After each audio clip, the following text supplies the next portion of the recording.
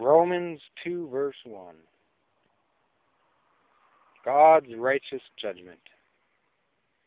Therefore you are inexcusable, O man, whoever you are who judge. For in whatever you judge another, you condemn yourself. For you who judge practice the same things. But we know that the judgment of God is according to truth against those who practice such things. And do you think this, O man, you who judge those practicing such things, and doing the same, that you will escape the judgment of God? Or do you despise the riches of his goodness, forbearance, and longsuffering, not knowing that the goodness of God leads you to repentance?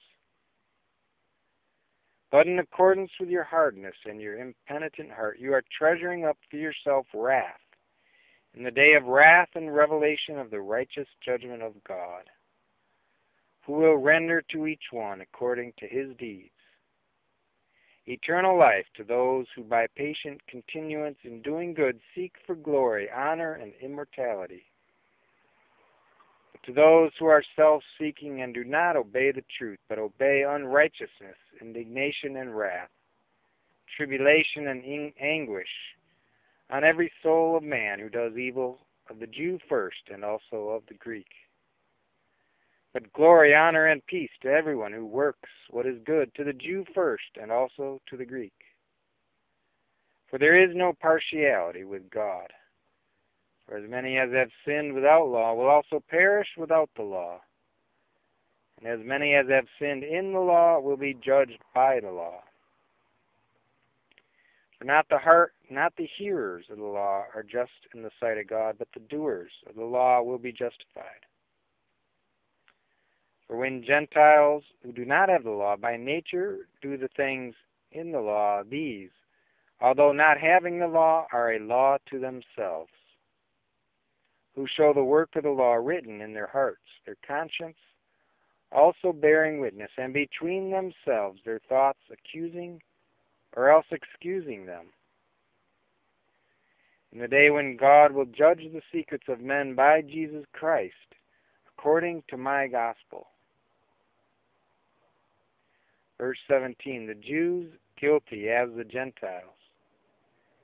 Indeed, you are called a Jew and rest in the law and make your boast in God and know his will and approve the things that are excellent, being instructed out of the law, and are confident that you yourself are a guide to the blind, a light to those who are in darkness, an instructor of the foolish, a teacher of babes, having the form of knowledge and truth in the law. You therefore who teach another, do you not teach yourself? You who preach that a man should not steal, do you steal? You who say, do not commit adultery, do you commit adultery? You who abhor idols, do you rob temples? You who make your boast in the law, do you dishonor God through breaking the law?